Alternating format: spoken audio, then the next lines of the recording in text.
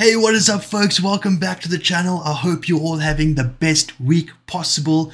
So in a previous reaction video, we learned all about how the Star-Spangled Banner came about. Francis Scott Key, an American lawyer, wrote a poem about what he saw during the 1812 war, and those words would eventually become the Star-Spangled Banner, the most famous national anthem in the whole entire world.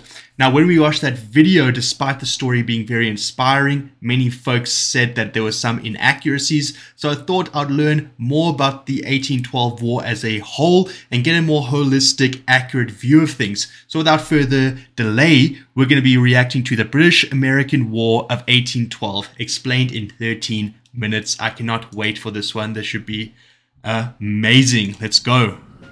In 1812, the young nation of the United States took on the country with the most powerful navy in the world in a war that would affect more than just the former colonies and their colonizer. So basically, the American Revolutionary War, took place probably around 40 years prior to this. So at this point, America was independent in its own sovereign country for about 40 years, I would say, right, guys? Or maybe 20 years? 20 years, yeah. So some time has passed where America and the UK are totally separated, but still there clearly exists some tension. The United States of America first gained freedom from the British in an 8-year-long Revolutionary War that finally came to a close when Britain inevitably recognized the independence of their 13 former colonies on September 3rd, 1783. One of the most relevant impacts of this war that would fuel future tensions between the US and Britain once again was the role of the Native Americans. During the Revolution, the Native Americans mostly supported the Brits, who they hoped would continue to restrict expansion from the US settlers into Native American territory. Right. When Britain failed to maintain its rule over the colonies, the United States eventually accelerated its takeover of native land, causing even more friction between the American societies. This friction only grew stronger as the years went on, as Britain remained a driving force of the discord, since not only had the natives taken its side in the revolution, but the British also openly encouraged the Native Americans to fight back against their antagonists. So it's interesting to know, at least from a foreigner's point of view, that even though, Britain acknowledged America now as its own sovereign state, independent from, colonization, they still weren't too happy about it. Few decades later, it's still hurting them that this happened, and they're actually encouraging, these native folk to cause some disruption. So very interesting.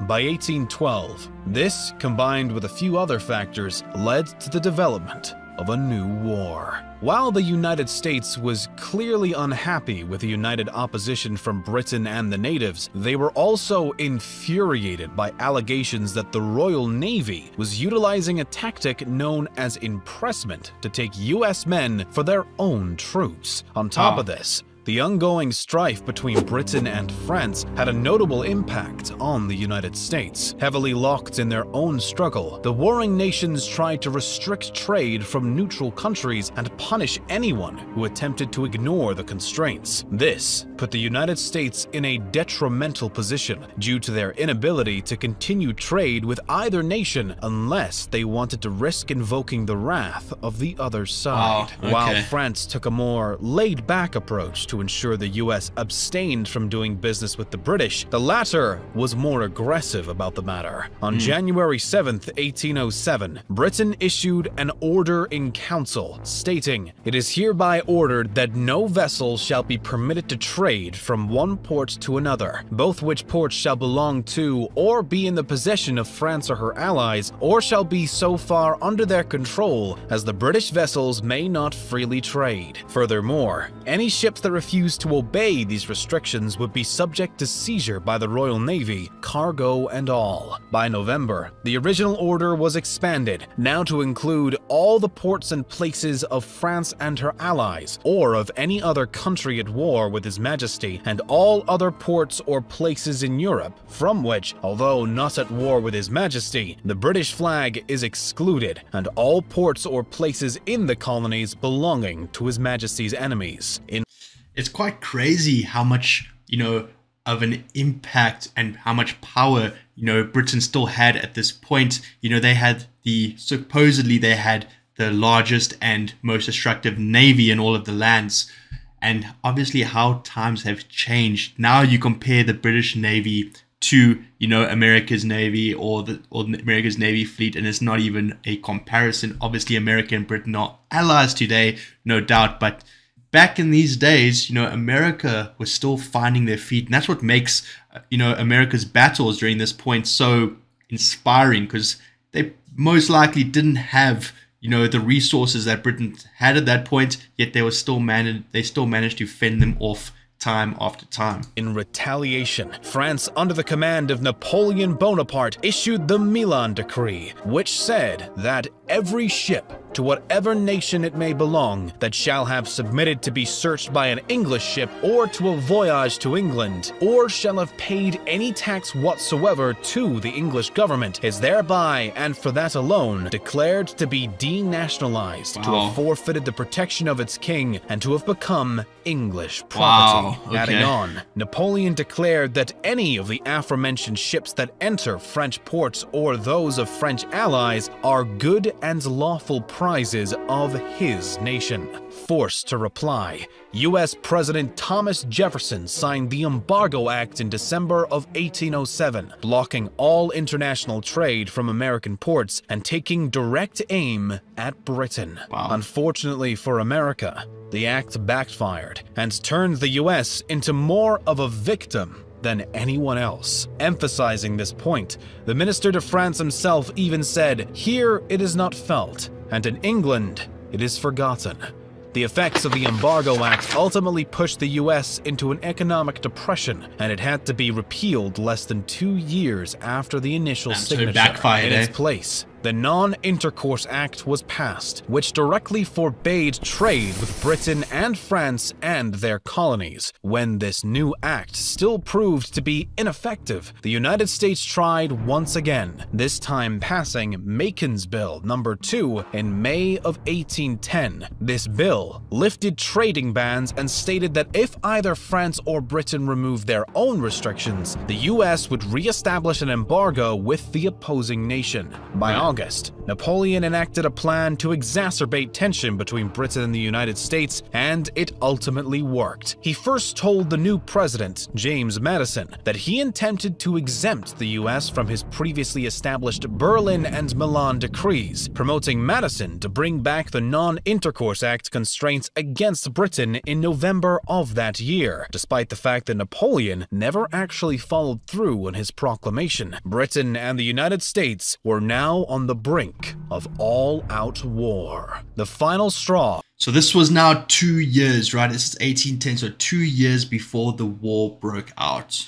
Wow, interesting stuff. I never actually knew all the context that resulted in this, conflict, originating between the two sides. Came when the Battle of Tippecanoe unfolded in late 1811, as the U.S. troops claimed victory over the Native Americans, wishing to stop further expansion once again. Given the United States was fairly confident in the belief that the British were supplying the natives with weapons from Canada, a faction of the U.S. Republican Party known as the War Hawks began a heavy push towards an official declaration of war. At last, on June 18th, 1812, President James Madison signed the declaration against Britain, despite contention about the issue coming from both the House and Senate. Another problem emerged as well when Britain decided to suddenly repeal their trade restrictions before news of the US declaration of war actually reached the British over a month later. Aware of this delay, Britain decided not to immediately respond to the call of war and waited to see see how the Americans would react to their repeals. When the US got wind of this surprising development, they were, in turn, unsure of how the Brits would react to their declaration of war. Right. Ultimately,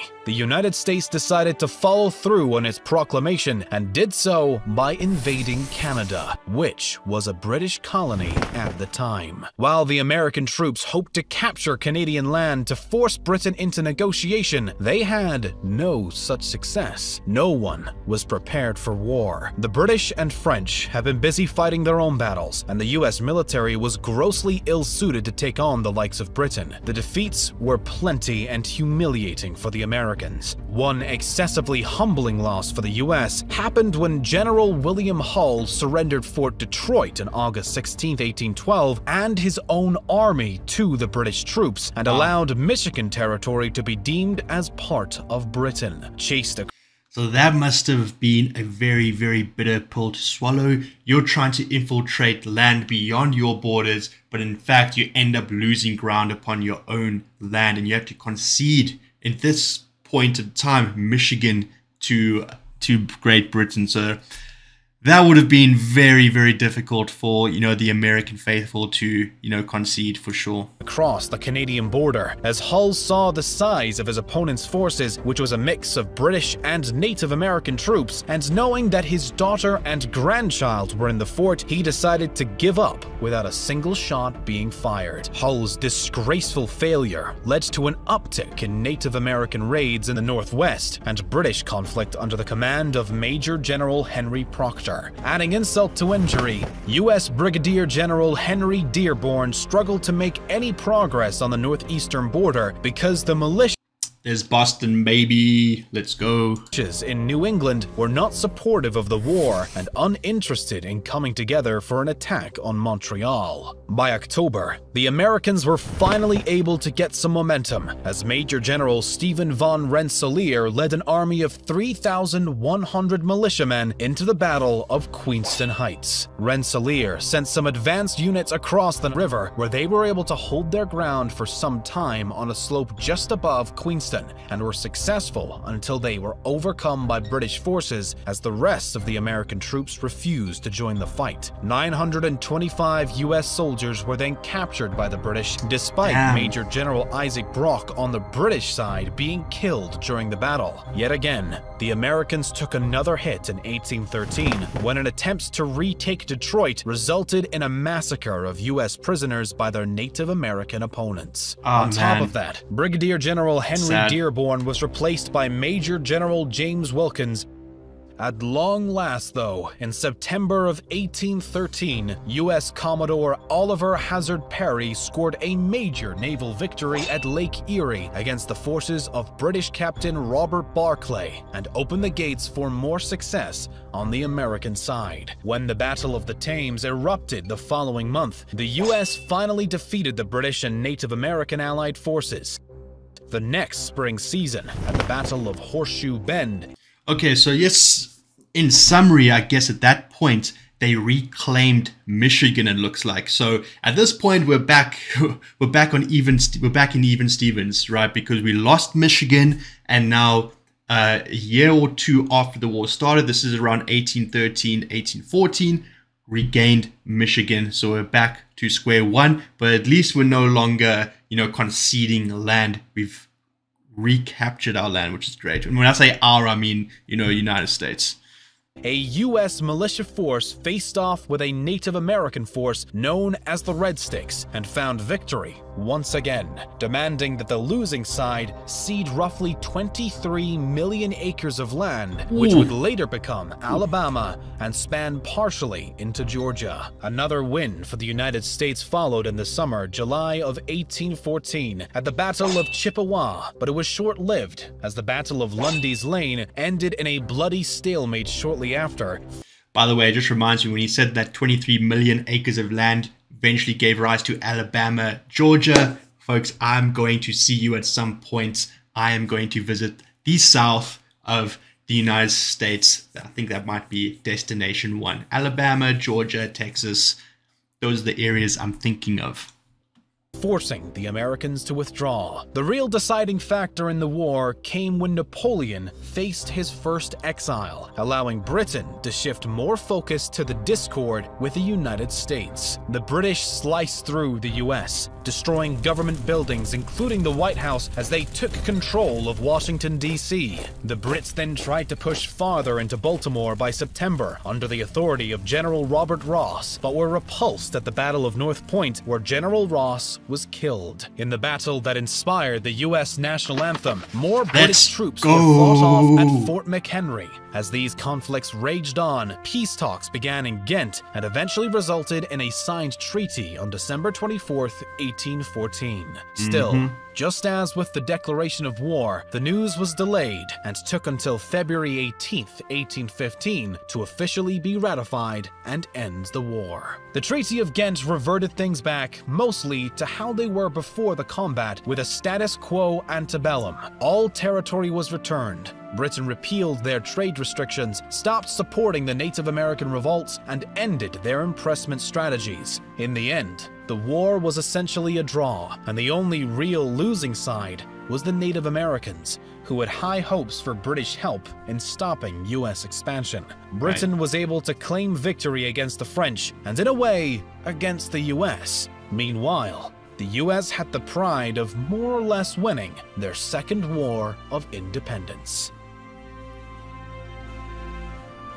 Right, so I guess from different sides of the argument, people can claim they won or this person or this country won. I feel like America won the moral victory because they were able to fend off a very, very powerful military at that time in human history.